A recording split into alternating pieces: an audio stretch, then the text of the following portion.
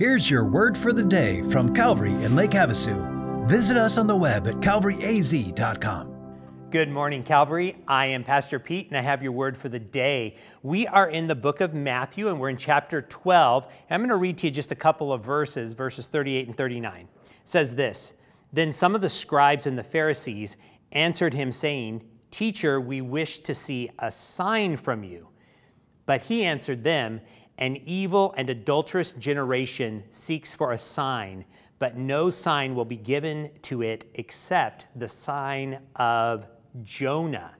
So when I read this, I instantly thought of the 1994 #1 song by Ace of Base, "The Sign," right? And it says, "I saw the sign and it opened up my eyes." The Pharisees needed their eyes opened. And Jesus says, "I'm going to give you a sign." And the sign is the sign of the prophet Jonah. So what sign is that? Well, if you read the rest of this paragraph, you will see it's the sign of a man basically being dead and buried for 3 days. Jonah was in the belly of a giant fish for 3 days. And then God spared him, spit him out on dry land. Jonah then went to the Ninevites and he proclaimed the message of hope and repentance, and they repented and believed. Jesus says to the Pharisees, that's the sign you're going to get. And he's, of course, foreshadowing his death on the cross and then his resurrection from the dead 3 days later.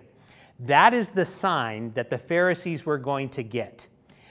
Jesus also references in this paragraph another Old Testament story of the Queen of Sheba, who heard about King Solomon's greatness and King Solomon's wisdom and the expansiveness and the richness of King Solomon's kingdom.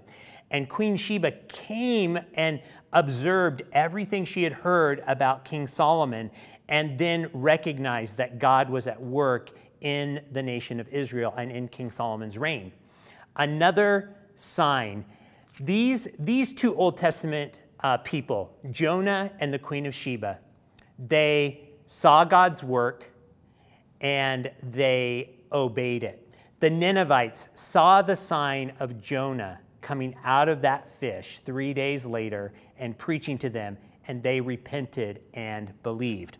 So what do we learn from this? What do we need to? Well, we need our eyes opened. We need to be able to see the sign that Jesus promises here. And the first sign is that he died and he rose again. So have you responded in faith to that very reliable eyewitness testimony that we have in Scripture that Jesus truly died and he truly rose again, and he is the way to have eternal life? Have you responded to that? I hope you have. You're listening to this, so I'm assuming you have, but let me encourage you. Make sure that you're trusting in Jesus Christ as your Savior.